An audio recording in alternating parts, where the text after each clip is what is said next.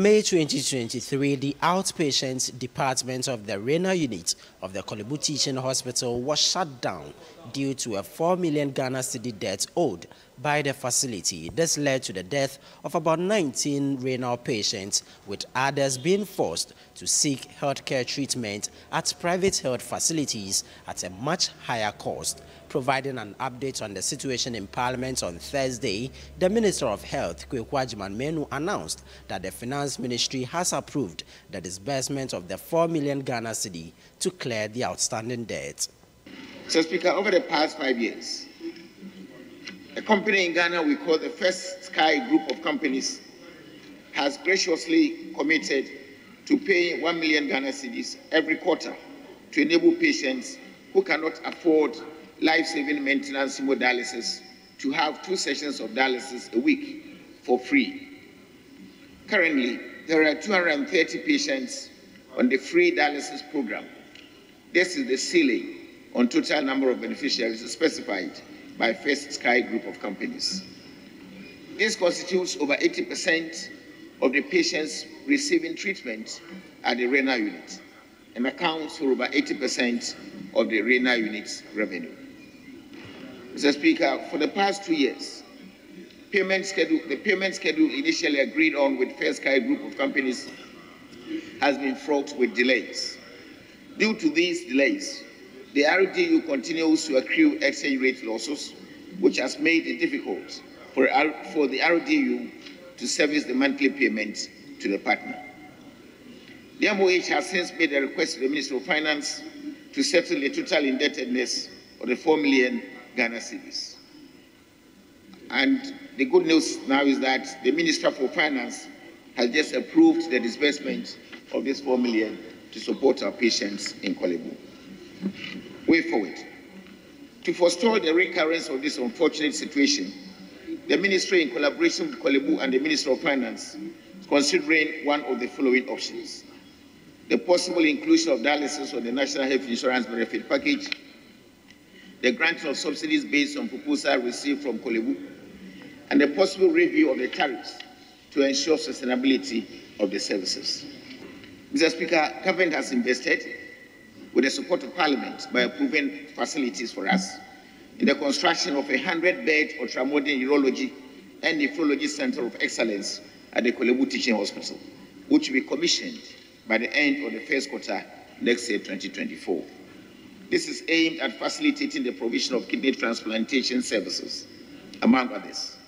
Mr. Speaker, this will further reduce the dialysis burden on the nation and the need for Ghanaians to travel abroad for these services. We want to see government intervention. If First Sky Group can mobilize funds to treat such clients free, a company like FMC can buy or come to an agreement to provide about 60 dialysis machines. How many dialysis machines has the government provided? That you don't find it here in the minister's statement. How many dialysis machines have they sent to Korle-Bu, have they sent to Konfanoche, have they sent to Cape Coast, Hope, and to my regional hospital and what? How many? We need to see the government efforts in the minister's is zero. And that's what I mean by the fact that there is no hope in this statement.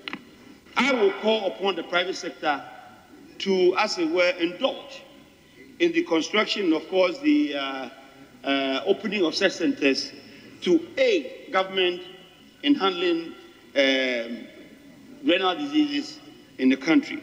Mr. Speaker, if this will be possible, however, then it means that government should find a way to either remove or reduce taxes on equipment and materials that are required for these centers to operate.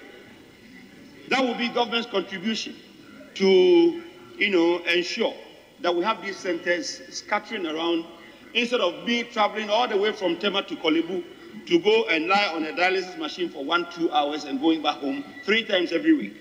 If we have such centers around where I live, that I need to only travel maybe 10-15 minutes to go and do this exercise and come back home. The Speaker, it speaks volumes and it saves lives. The president of the Renal Patients Association spoke to Citi News after the briefing by the Minister of Health, Menu. He called on government to consider scrapping the taxes on consumables for dialysis treatment in the country to help lessen the cost. The government have to look at the tax component. In the minister's thing, I didn't see the tax thing coming in. They have to look at the tax component because already the consumables are very expensive. He goes, he buys it, he brings it down. He come and pay huge tax. A private person cannot do that. Definitely, after paying that, he will put it on the thing for the patients to come and pay. So the government should look at that. And then, my brother, if you don't take Korle-Bu will shut down again. We have only 15 machines. Out of the 15 machines, 250 are OPD. Okay, we have ward cases. I think they are normally about 100. They are there. And each one of us go on for 4 hours. 4 hours. So look at it. And then moreover now, when you take the prices of the dialysis, I can say now Korle-Bu is charging 380. They are going to charge the least. Now the private sectors are charging at least, the least you can get is 600.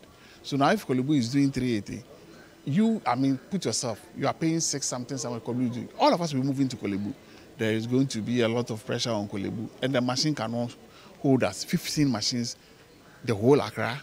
So they should look at the tax. When the tax are ticked off, I think it will bring the prices down for the private sectors because in Accra they have a lot of dialysis centers around. So when the taxes are ticked off, I think it will bring the price down. So they should look at the